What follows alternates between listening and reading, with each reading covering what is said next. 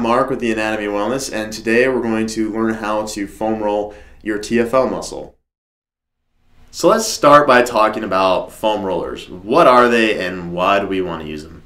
So first off, what is a foam roller? Well, it's pretty self-explanatory, but if you think of like a rolling pin that you use at home in your kitchen to roll out your favorite homemade pizza crust or maybe like a pie crust, that's essentially what it is. They're bigger and they're meant to be used on us, not our food, but they're meant to be used to help us massage out tissues that are overly tight and painful that we want to try and loosen back up.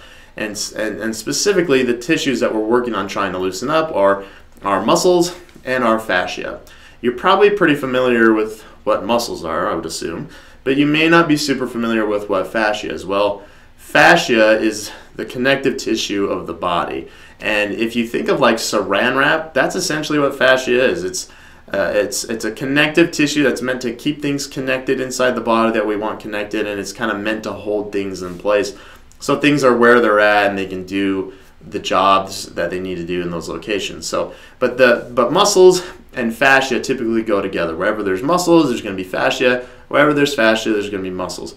And typically, when you have tightness in the muscles, you typically also will get some tightness in the fascia and vice versa. They're really interconnected quite closely. So those are the two primary tissues that we're trying to get after when we use a foam roller for a self-massage technique at home. We're trying to loosen that tissue up, realign the fibers, make sure it's working properly, and that we're not having it be tight on us and cause pain and limit mobility. So let's talk about how to use a foam roller to start to work and loosen up our TFL muscle. Again, the TFL muscle is located right here on the lateral or outside aspect of our hip. Okay, if you think again right along the seam of your pant leg, that's right where it's at. Okay, so it's almost kind of right behind your pocket. Okay, your pocket's usually more on the front where your thighs are, where your quads are. Just behind that, right where the seam of your pant leg is, that's right where it's at. And it's not up high up on your hip. Okay, it's not way up here on that bony part of your hip.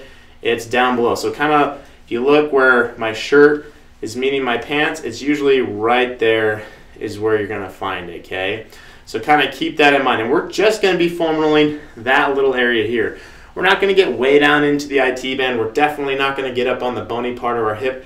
Neither of those are going to feel very good. And again, if the source of our tightness is that TFL muscle, we really want to just focus in on that area right there. Okay, so how we can use a foam roller to get at this. So you can use really any size of foam roller you want. If yours has some designs or studs built into it to dig into the muscles a little bit more, that's totally fine. I'm just going to use kind of your classic foam roller here.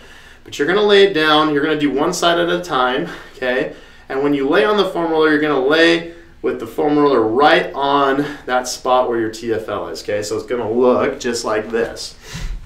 You're going to lay down over the foam roller. The bottom leg, which is the side that we're focusing on getting that TFL muscle on, is out straight. Okay, I like to put my arm down on the floor for support, keep my other foot on the ground to help with my balance, and you can even do what I'm doing here and have this bottom leg's foot up against the wall as well. That may give you a little bit more stability. When you're doing this, I like to have my foot crossed over the top. That way I can kind of lean over a little bit more and get that foam roller right on the side of my leg where that TFL muscle is. But for the video purpose, I'm going to have my leg back here so you can see what's happening down here with the foam roller.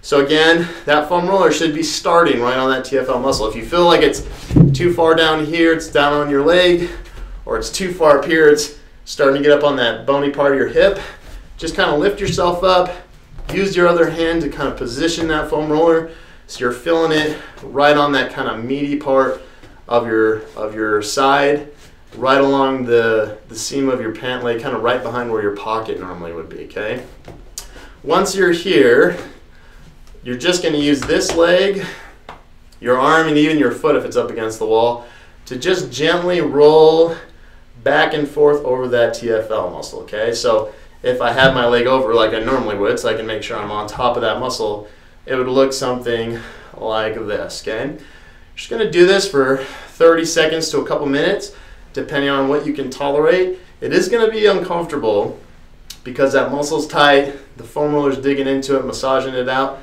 Shouldn't be painful though, okay? So if it's painful, you feel like you're on something bony, readjust your position till you find where you're feeling it on your TFL muscle, okay?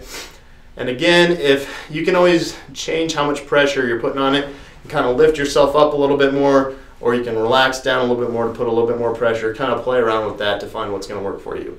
And again, it's just a small little area, okay, from about the width of the foam roller distance of how far you're actually going to be rolling. You're not rolling way down here onto your IT band.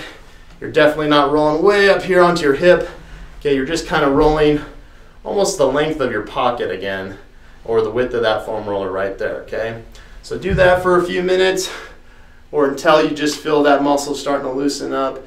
But that'll help loosen up the TFL muscle, and that'll help in addition to loosening up that IT band, because it's usually that TFL muscle that's tightening up and actually pulling on the IT band. So.